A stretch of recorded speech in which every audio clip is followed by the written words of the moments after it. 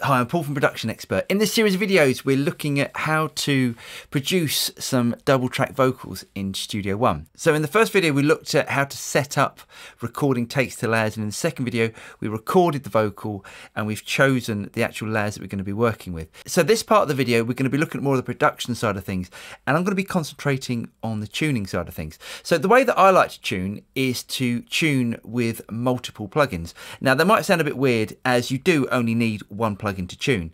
So what I like to use is Auto-Tune and Melodyne. Now I use Melodyne for the heavy lifting and Auto-Tune just to bring in the fine details. The reason why I do this is because I don't want either plugin working too hard, and I find that I get much more natural results by using these two plugins. So now let's just copy Auto-Tune into the first slot in my inserts. I'm using Universal Audio Apollos for this, and as Antares Auto-Tune is available in the UAD platform, I'm going to copy that over to the first slot in my inserts.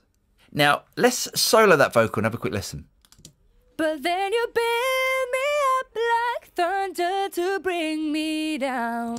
So already that's tuning it far too hard, but we need to tell it what key we're in. And we're in E flat major. Now you can choose the input type here, and I'm going to keep it on soprano. And let's have a listen now. But then you build me up like thunder. So it's still tuning too hard. So I'm just going to bring back the retune speed here to about 63.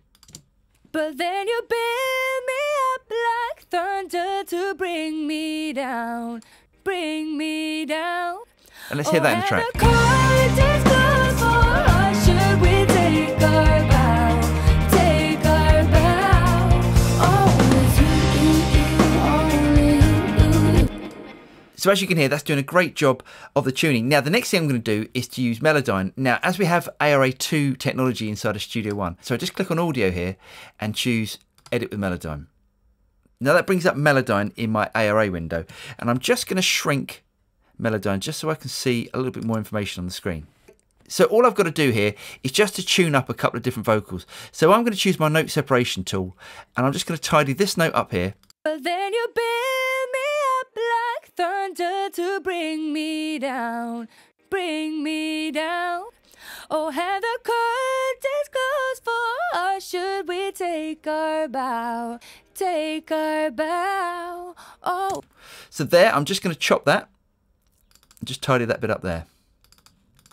Oh, always you, only you. Could make me feel like something real. But then you build me up like... So we've got this little problem here where we've got double breath. So I'm going to grab my amplitude tool and I'm just going to bring that right down. Make me feel like something real. But then you build me up like thunder to bring me down. Bring me down, just to bring me down. Now luckily Abby is a great singer and I hardly have to touch her vocals. But if I was using a singer that wasn't as good as Abby, I'd be going through and just correcting all these little nodes here. So now let's have a listen to the vocal. But then you build me up like thunder to bring me down, bring me down. Oh, have the... So as you can hear, we've got a little timing problem there, and I'm going to fix that in the next video. So I'm Paul from Production Expert. I hope you guys got something out of that, and I'll see you next time. Cheers.